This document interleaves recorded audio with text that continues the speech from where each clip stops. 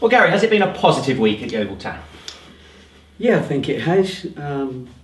Communication is better when we're all on the same island and discussing things, and every discussion you have, you get a little bit further. Obviously, board of directors have to talk to each other as well.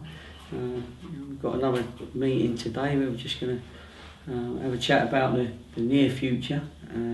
Probably the long-term future will come at another day, sort of thing. But at the moment, we need to discuss what I think we need and what we need to do. But it's always happier as well when your team's just picked up 3 points and everybody sees the world differently. And we really did have a very, very good performance at Bradford. It was culminated in our best all-round performance, really. And I thought demoralised what is a very good Bradford team, as they proved when they beat Leeds a week earlier. So it doesn't change a lot, but it changes you as far as the run-ins of everything. But what it does change is it means that we know that we've got a group that we thought we had originally, and a few of them are hopefully just coming to the fore now and bringing out their best games. You want to add to your squad. Have you had the green light to do that yet? And if not, how far away are you from that happening? Is it just a meeting away now? Well, in football, a day, a week is a long time, and the same players may not be available. But this discussion is really just about who we need, if we need it, have we got it, what's the budget. I believe the accountant's involved as well, so we can see whether we come within that fair play figure or not. That's something that boardrooms all over the country are panicking on, because no one really knows what the sanctions are. What they say in QPR sanction is 40 million, isn't it? So, but they still got to the Premiership and earned themselves 70 million over 3 years, sort of thing. Well, not over 3 years, for 3 years on the trot. So people don't really know. We know the rules, but we don't know what the sanctions are. And I understand people can't go above the rules or their finances, and that's what we're working hard to try and find what the bottom and top line is. Is there likely to be any new faces for Saturday, or is that unrealistic? It's probably unrealistic now as we speak, Thursday afternoon, because we did a lot of work with them this morning on our shape and our pattern, because you have to do that nowadays, because most managers are tactically aware, and they all have different tactics. So every week you have to work on the strengths and weaknesses of the opposition that wouldn't be the same as the week's opposition beforehand. So, and we do that well. Darren Way and Terry and myself, we brainstorm every game, and then we select the team that we think will win, and hopefully you win more than you lose. At the moment, we're dead even.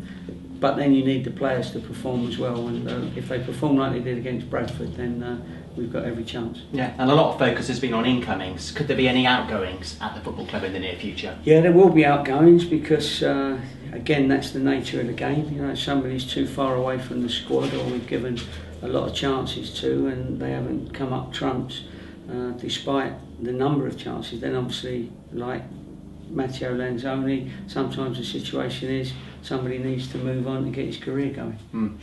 Coventry at the Ricoh. Is it a good thing that you're heading to the Ricoh rather than Northampton, or is it a bad thing? It's a very good thing. It's going to be a great atmosphere. Everybody would prefer to play in front of 28,000 and 1,500, 2,000 people.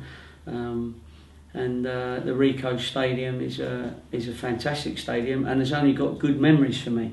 It's got good memories, for Terry and Darren, I think, as well. And when I was at Bristol City, and obviously being here at Yeovil, it's we've won some good games there, and had some very, very good football matches. So I'm looking forward to it, and probably more so than if we were travelling to Northampton at the weekend. In the opposition dugout, you've got a manager who I'm hearing a lot of good things about. What is a team of Coventry's strengths? Do you expect a tough test from them on Saturday? Yeah, it'll be a tough test. You can see that he works very hard with his way of playing, his philosophy, and he's got players into his philosophy, and those players that didn't want to come into that, he's moved on pretty quickly, even though there's some big names that he's moved on.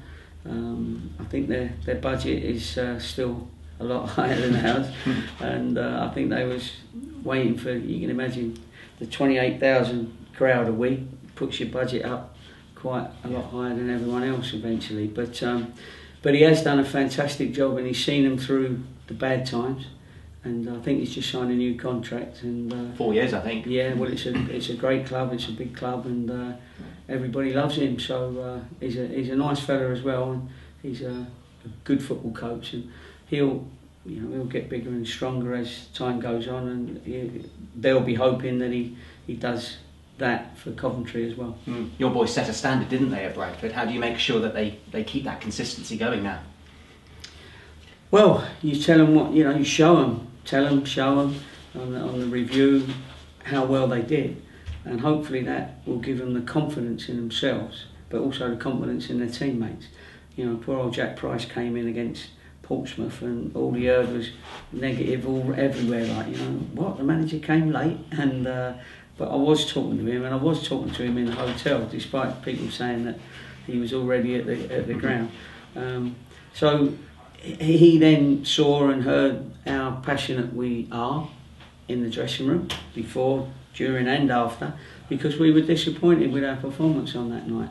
But we did get our Warriors back. We did say to him that we can easily turn this round, and he saw it within a matter of days, exactly what we can do with his help as well. And he came in and done a great job. So we're very pleased with that his acquisition. In terms of team news, were you encouraged by Joel Grant scoring a couple of goals against Plymouth in the week? Yeah, it was a fantastic performance by our lads, because we had 5 full-time professionals and the other 6 lads were part-time professionals, and our physio had to come on late. And now listen, we mustn't be disrespectful, because he can play a bit, to be fair, as our other physio can, Mike Machichi. But we were very pleased that it was a strong enough game, because we had a strong enough team to compete and help the 5 lads that we needed to keep match sharp, and they were. And we scored 2 good goals from Joel Grant.